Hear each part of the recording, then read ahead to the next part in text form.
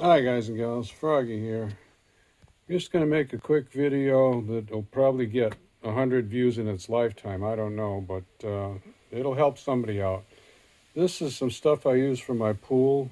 It removes phosphates. Phosphates are the food that algae feed on, so you want to remove them from your pool. And I'm not getting into how you use it, just I use it, it works.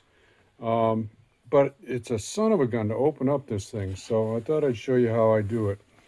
This little red thing runs up against some ridges inside on the inner container, which I'll show you later on.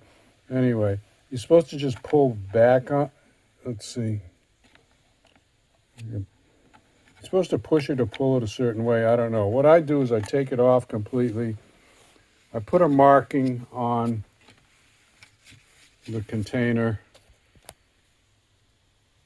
Let me show you. Yeah, like this.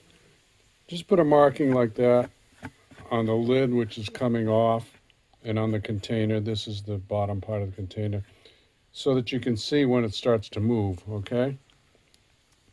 Then I take a pretty big flat blade screwdriver and a hammer, and I put the blade of the screwdriver against one of these ridgy parts here, and then I hit it on the end with the hammer.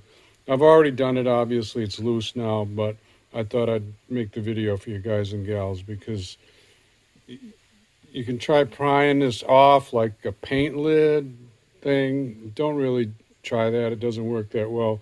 But if you do it this way, just mark it so you can see that it's moving, and take a hammer and hit the end of the screwdriver and smack it a few times like that, and then it'll come right off. And you can reseal it that way. You haven't damaged anything. And you can throw that little red thing away. I don't think, sorry, my finger's in the way. I don't think you really need that anymore. Okay, thumbs up if you like it. Ring the bell if you want notifications. Subscribe if you want more from Froggy. See ya. Bye-bye.